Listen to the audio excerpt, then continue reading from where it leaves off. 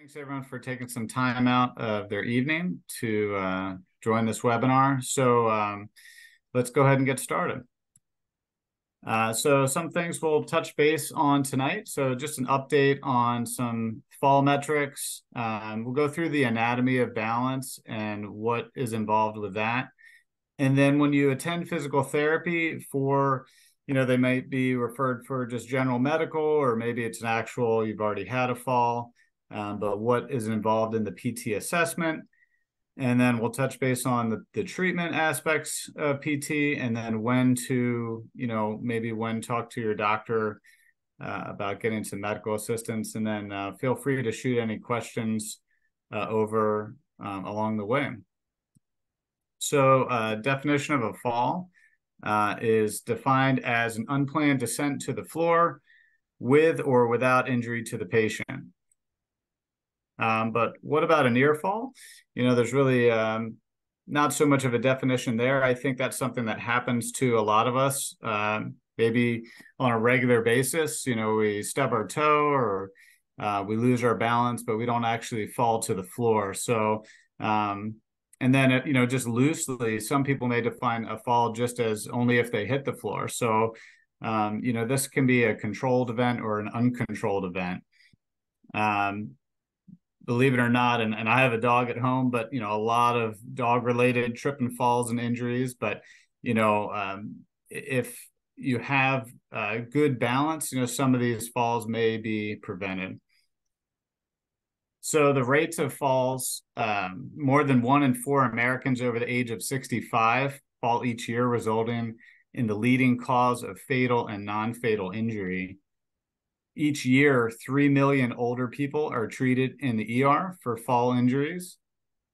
And each year, at least 300,000 older people are hospitalized for hip fracture, and more than 95% of hip fractures are caused by falling. So we won't talk too much about fractures, but of course, that's one of the concerns from having a fall.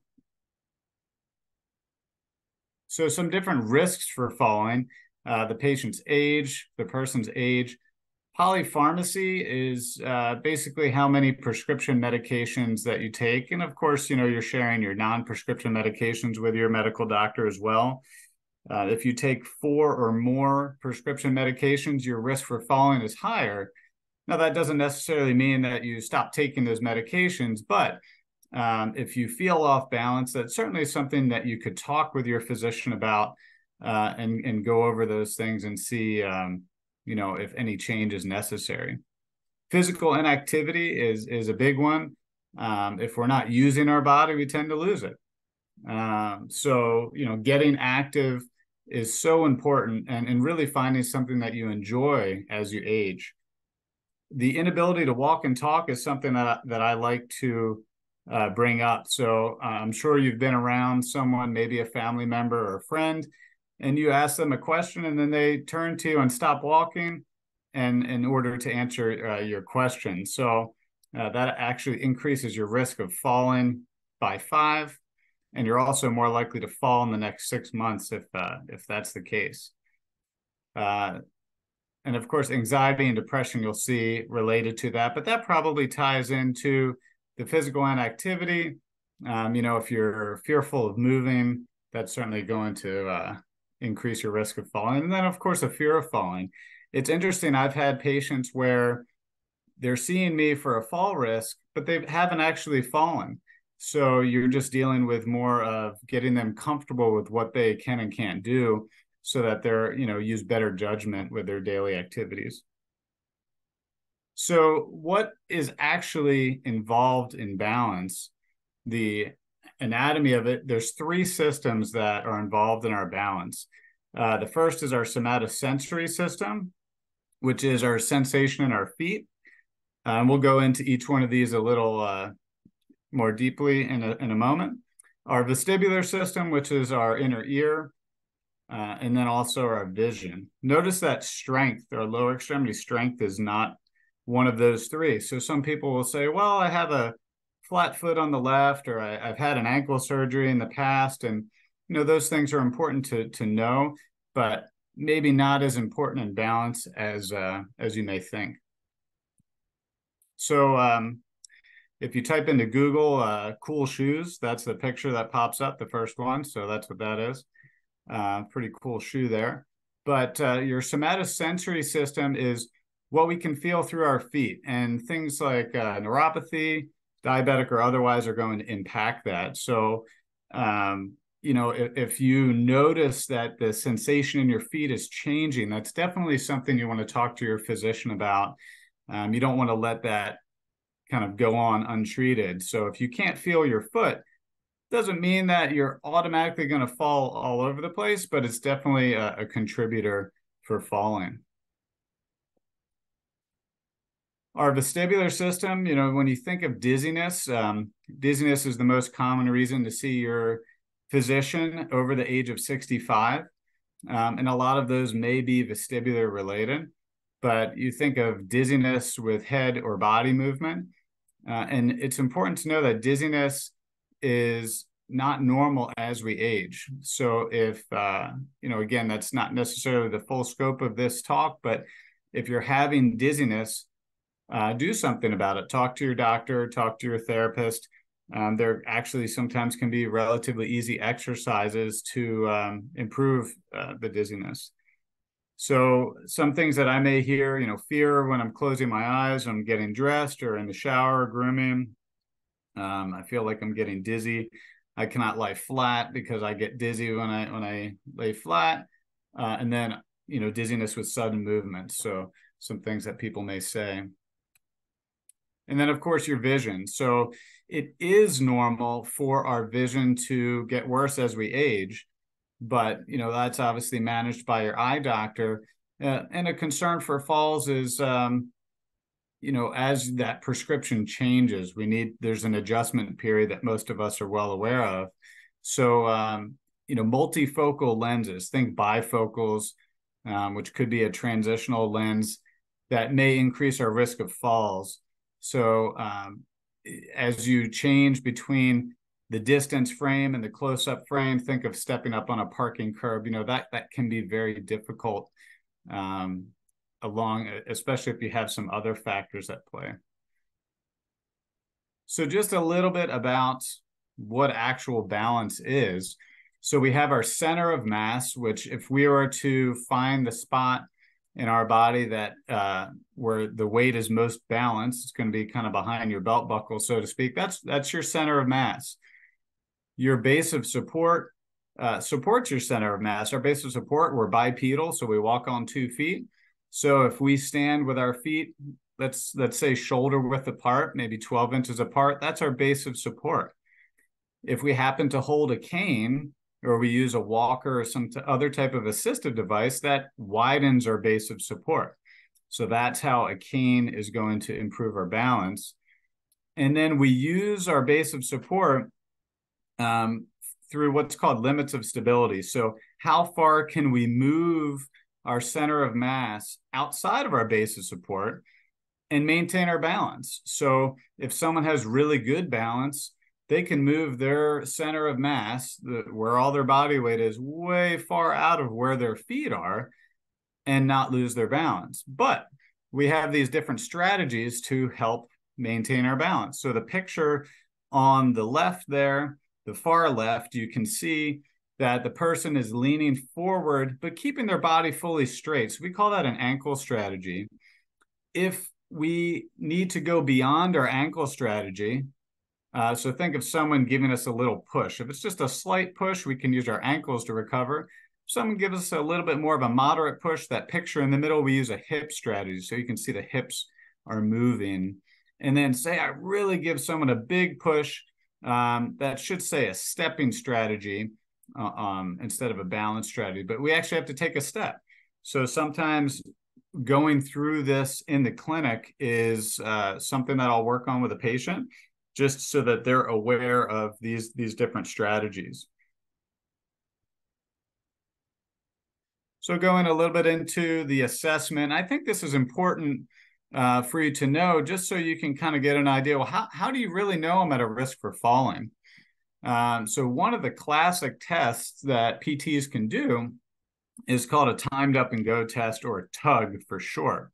And basically we tell the patient to go ahead When I tell you to stand up from a chair as quickly and as safely as you can, walk past a piece of tape, which is about 10 feet away on the floor, turn around, and then sit back down. And there's a lot of research where if you are under 10 seconds, that you're at a low risk for falling. If you're between 10 and 13, you're at a medium risk for falling. And then if you're above 13 seconds, you're at a high risk for falling. So that's a kind of a quick and dirty way to take a good look at, is this person at a risk for falling? Another test that may be done by physical therapists is called a 6-minute walk test. Now, this is something you probably could do on your own, and not necessarily that you have to, but it's how far can you walk in 6 minutes? Now, if you use a cane, use a cane. If you use a walker, use a walker. If you don't use a device, then, you can see here, there's some norms from the University of Delaware. You see the age on the left, and M for male, F for female. So if you're a 60-year-old female, you should be able to walk 1,765 feet in 6 minutes. It has been interesting for me as a clinician to see some people that, they're surprised how long 6 minutes really is to do continuous walking. So I think it's good to kind of get expectations for this. And then onwards and upwards, between the ages of 80 and 89, that drops to the high 1200s to the low 1300s for males. Another test that can be done is a 30-second sit to stand. So how many full repetitions can you stand up and sit down from a chair in 30 seconds using your arms on the armrests? So that, significantly decreases as we age, but still, even in our early 90s, 9 repetitions in 30 seconds. We all stand up and sit down from a chair every day, but how many times have we actually challenged ourselves to see what our max effort could be? And is that normal for our age? Lower extremity strength, I had to put it in here. I mentioned earlier that this isn't necessarily directly involved in balance, but it's good to know if someone does have foot drop or history of weakness from a previous back operation, what have you. So we'll look at how does the major muscle groups in the legs work. Can the ankle pull up and push down? Can your knee push out with appropriate strength? And then can your hips move too? Also involved in a physical therapy evaluation and assessment is what's called proprioception testing. Sensation, that looks like a torture device there on the right. But some therapists will use that to determine, do you have sensation for sharp and dull touch? And then also grabbing the toe, as in the bottom picture, having the patient close their eyes. And then I'm asking them, am I moving your toe up or down? And that's what's called proprioception, or our body's ability to know where it is in space. So if that is impaired, again, that's maybe tied in with some type of neuropathy. And those are things that the physician should be made aware of. Static balance, the way that I do static balance, so the modified CAT-SIB, or the modified clinical test for sensory integration and balance, is a mouthful. There's 4 different conditions that we'll look at. So again, it's kind of sort of a pass-fail. So condition 1, you're in what's called Romberg stance, where your feet are together on the floor and your arms are crossed on your chest. So if you can hold that position for 30 seconds, then we proceed to condition 2, where all we do is close your eyes in that position. Now, a lot of people, they get nervous with that. But again, the therapist is right there with them, making sure that they're safe. If they can pass condition 2 well, then they go to condition 3, which is eyes open, standing on an Airex pad, which is in the picture there. That blue pad, that foam pad. If you've been to therapy before, you're familiar with it. And then condition 4, you're still on the foam pad and your eyes are closed. So feet together, arms crossed, eyes closed on the foam pad. And that should be something that we all can do for 30 seconds. Even if someone has, a neurologic condition, or they've had a stroke in the past, that's something that, should be able to be done. It's not an unrealistic expectation. So that's static balance. Dynamic balance, things like functional reach. We talked about the limits of stability. How far can you reach forward, reach outside your base of support before you lose your balance? And that can be measured. And then there's other tests like the Tinetti-Berg balance test, dynamic gait index. There's a lot of tools that therapists have to determine how your balance is. Are you at a risk for falling? So moving forward into the treatment for balance, some things that I like to tell my balance patients is this is going to be fun. It may not sound like it, but every time I see someone for balance, it's going to be progressive. It's going to be individualized. The treatment, you may come in and have mastered something that we were working on last time. So we're going to change it up. We're going to make it different.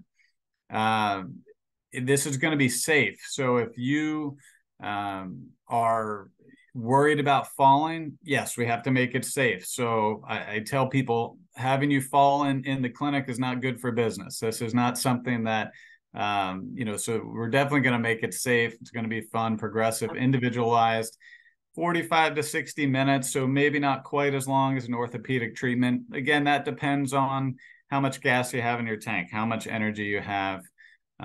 Rest breaks are included.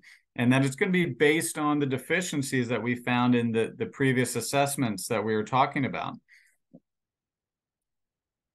So during the evaluation, you get to know your therapist. We do all the tests that are needed to constitute whether you're at a risk for falling.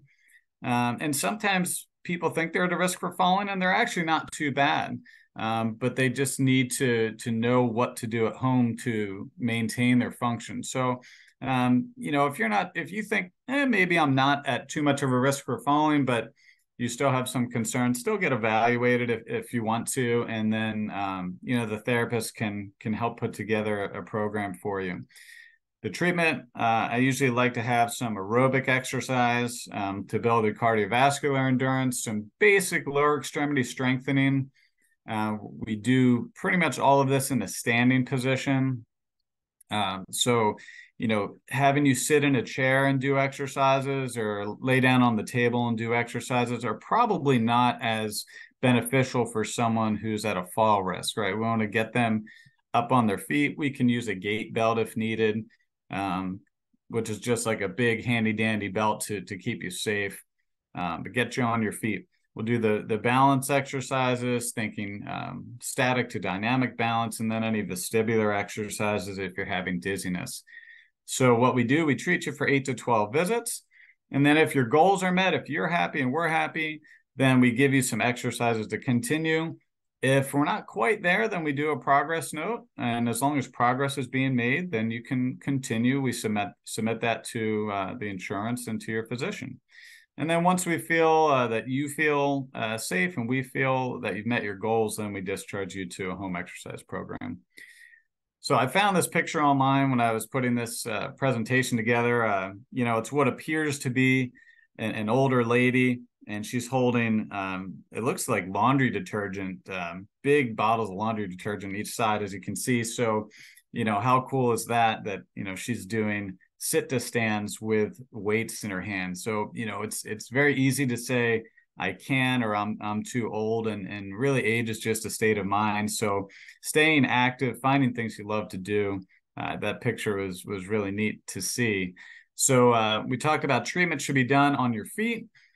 If you can't stand from a chair without using your arms, then we raise the chair. So we want to get you used to using your legs. If you've seen someone who's very weak, it's standing is almost completely an arm exercise. So we can raise using an adjustable table, or we can add different pads to the chair so that you can physically stand just using your legs. And that's a good starting point. And then more long-term, can you stand up from the floor? Sometimes people will say, Ryan, I haven't fallen, but I'm scared if I fall, I can't get up from the floor. So that is, something that we can work on too. Introductory weight shifting exercises. So the gentleman in the picture on the left, he's doing some forward and backwards weight shifting.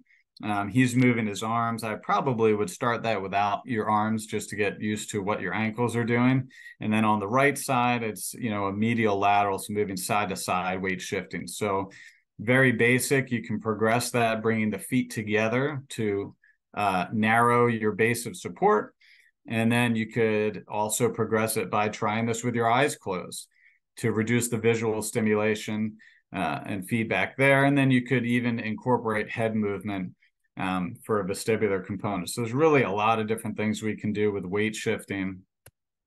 As far as your actual feet on the floor, so we talked about your Romberg stance is your feet together. So that's the picture on the left.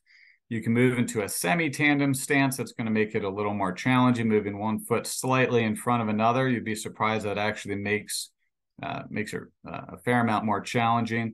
A full tandem stance is one foot in front of the other, and of course, balancing on one leg. I'm not a huge fan of just focusing on balancing on one leg. I think there's a lot of other exercises that we can do that have less risk, more reward. But again, some people focus on balancing on one leg. So we're utilizing the ankle, hip, and stepping strategies to improve reaction time and confidence.